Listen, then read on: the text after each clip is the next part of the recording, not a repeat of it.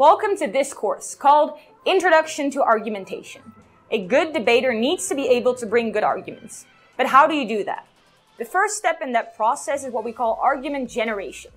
It's where you generate new ideas. That is what we'll be focusing on during this course. First, we're going to look into definitions of the debate and how to interpret the motion. Then we're going to go into brainstorm. And lastly, we're going to look at how to research your ideas.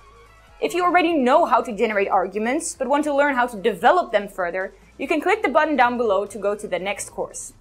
Let's get started.